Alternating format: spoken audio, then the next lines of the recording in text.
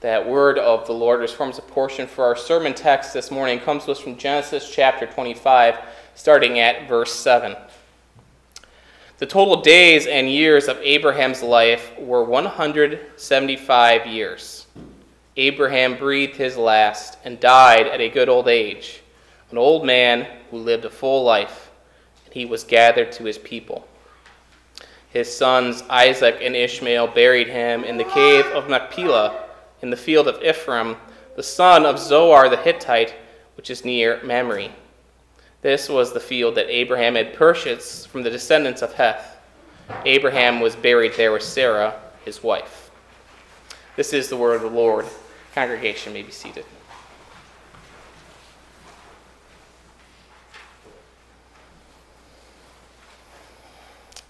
Mercy, grace, and peace are yours from your God and Father, and from your Savior from sin, Jesus Christ, dear fellow redeemed.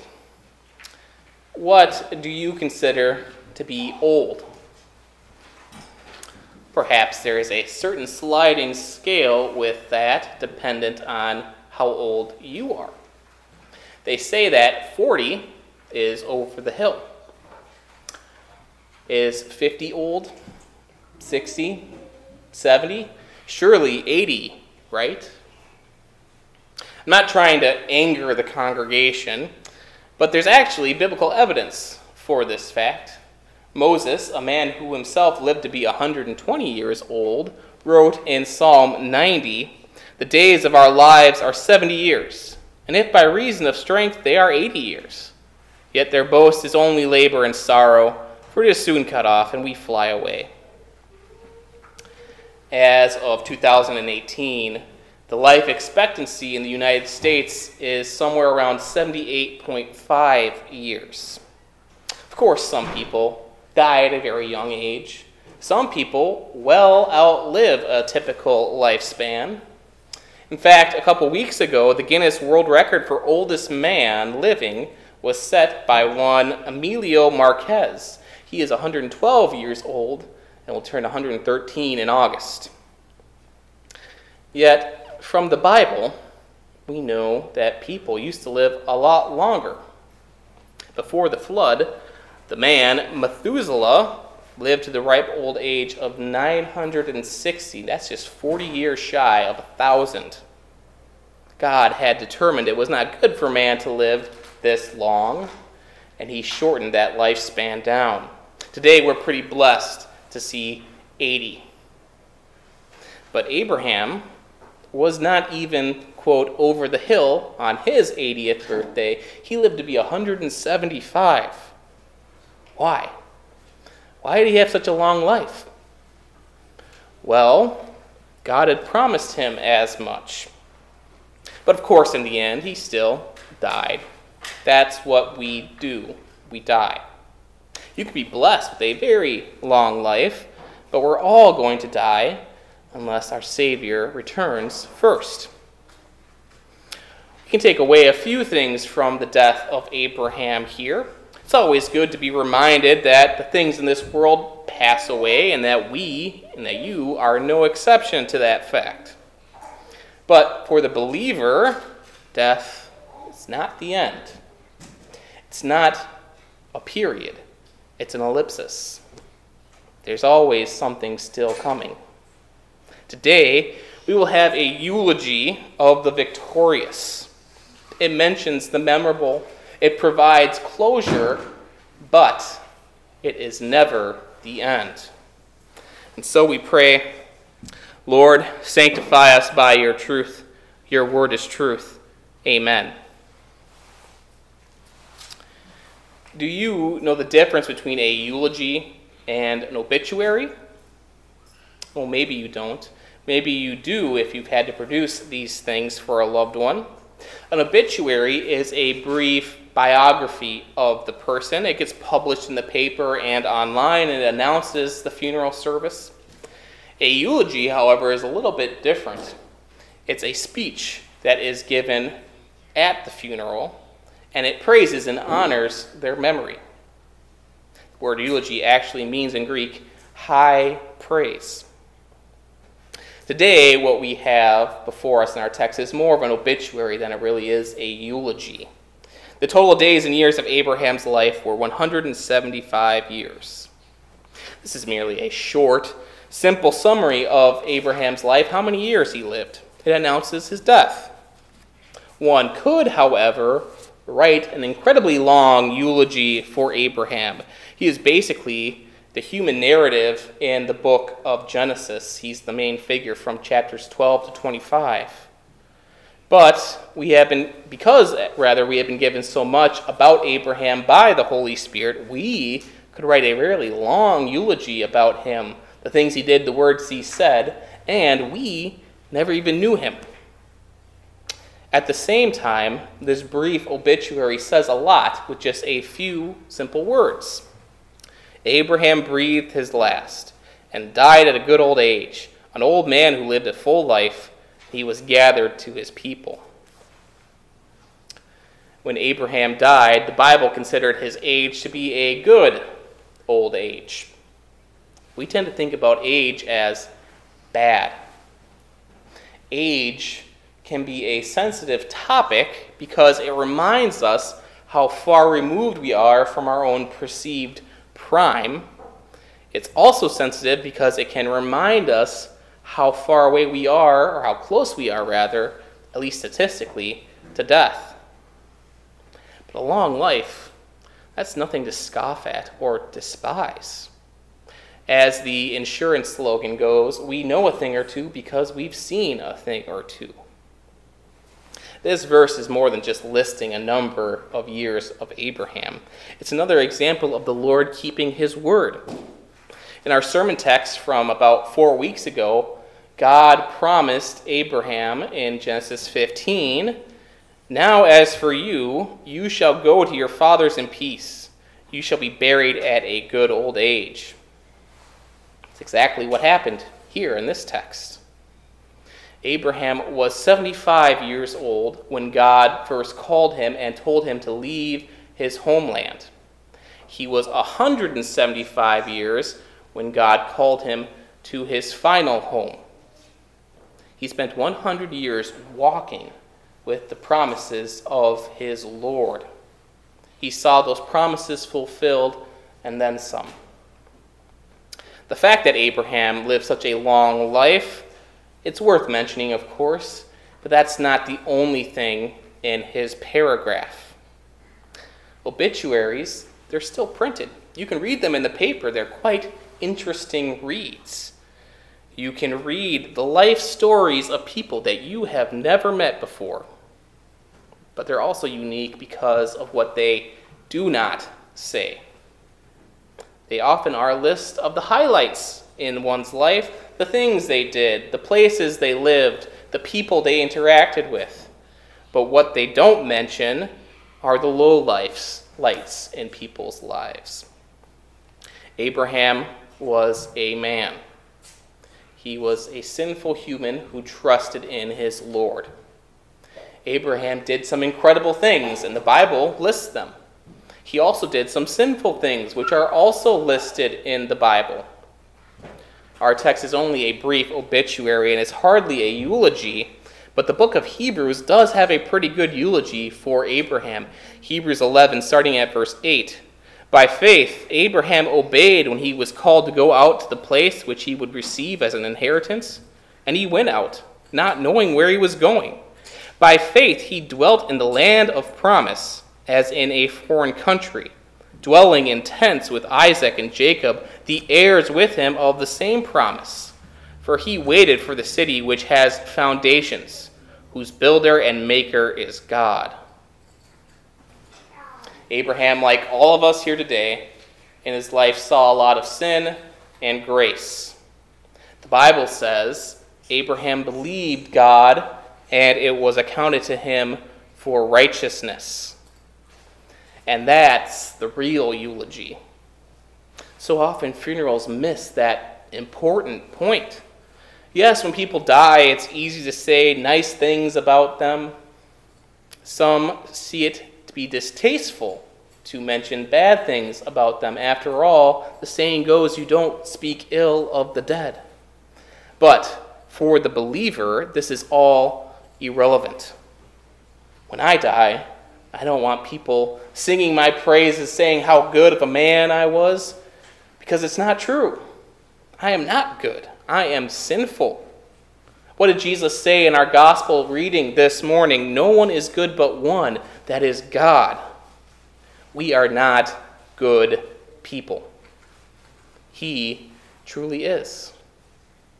The only reason we can even be considered to be, quote, good, is our relationship with the Good Shepherd. That's why when the Christian dies, it's not about them, about their lives, about what they did. It's about Christ and what he did for them. A good eulogy also provides closure. That's what funerals and victory services do. The person who died is gone. They have their closure, yet we remain. We struggle with the loss of someone we loved, and closure is all about moving on with our lives without that loved one in it. When Abraham died, there was closure as well.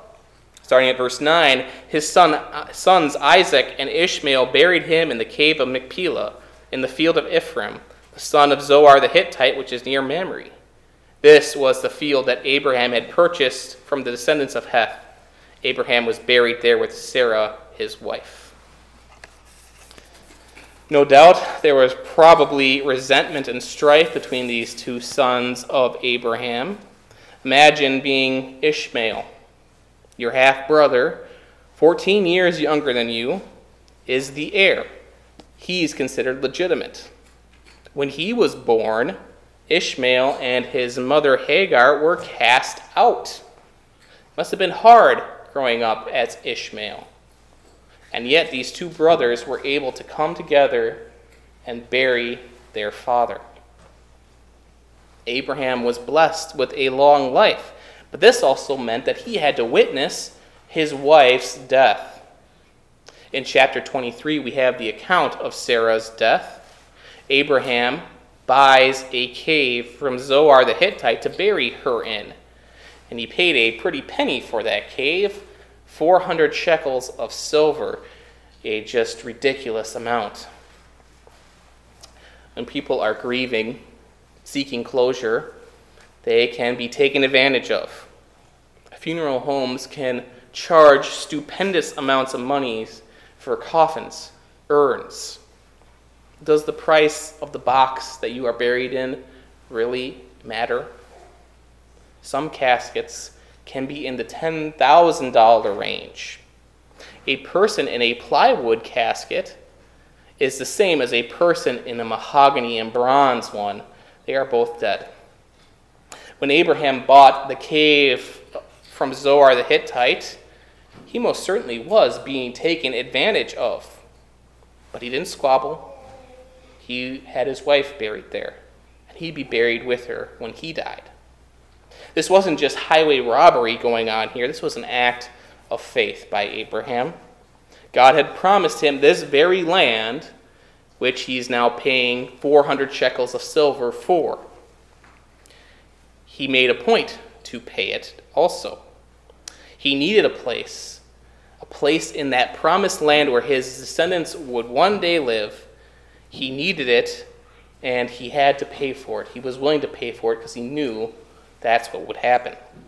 Even when Abraham was grieving over the death of his loved wife, he still trusted in that promise of the Lord.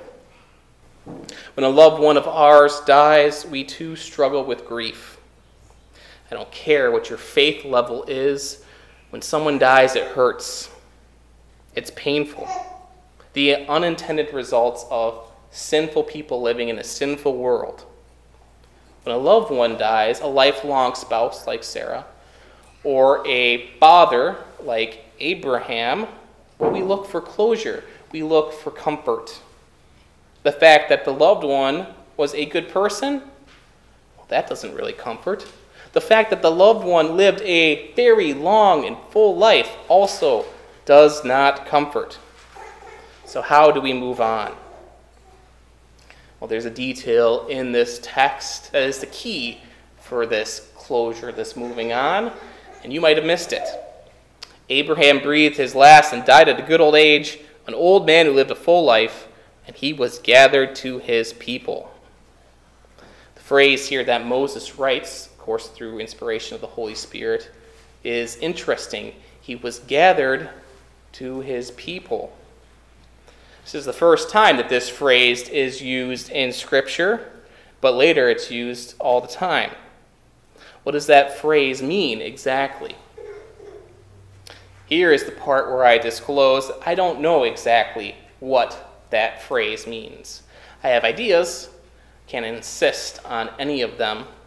I think when that phrase is being used, it's similar to how the deaths of kings in Israel are later described, like the death of David in 1 Kings chapter 2. It says, "So David rested with his fathers and was buried in the city of David."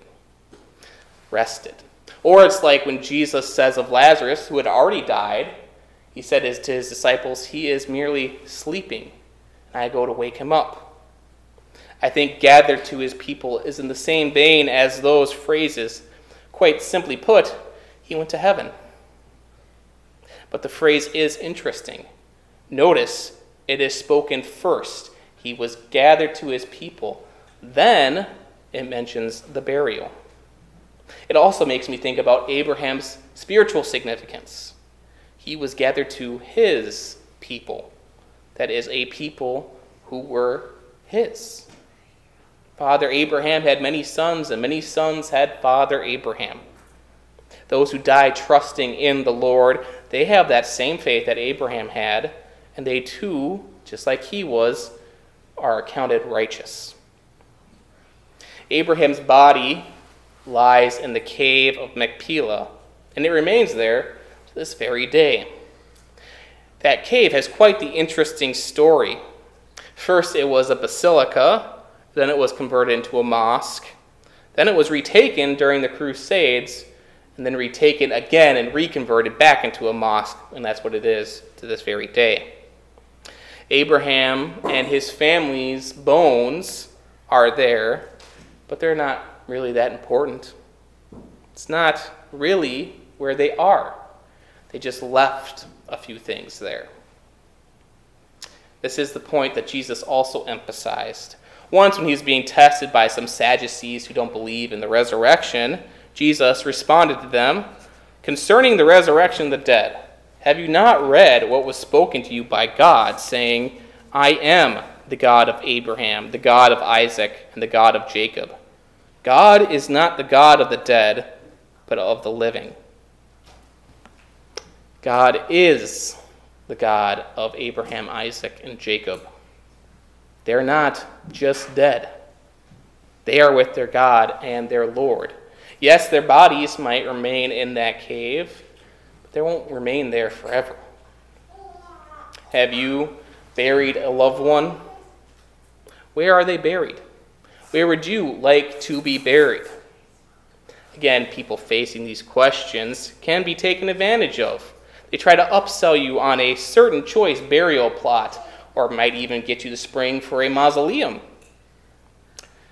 The fact of the matter is, it does not matter. If you buried a loved one, guess what? It's not their final resting place. Those who trust in the Lord are with him now. Isaiah writes, "But those who wait on the Lord shall renew their strength. They shall mount up with wings like eagles. They shall run and not be weary. They shall walk and not faint." Our God is not the God of the dead. He's the God of the living. It doesn't really matter where you're buried, because that is not your final resting place. Your final resting place is with your Lord in heaven. How do we have comfort and closure in the face of grief and death? How do we move on? Abraham was laid in a cave, but that cave pointed ahead to another one. The fact that Jesus did not remain in his tomb is the reason, the evidence that Abraham will not remain in his. Jesus died to pay for our sins and was raised for our justification. Death could not hold him down.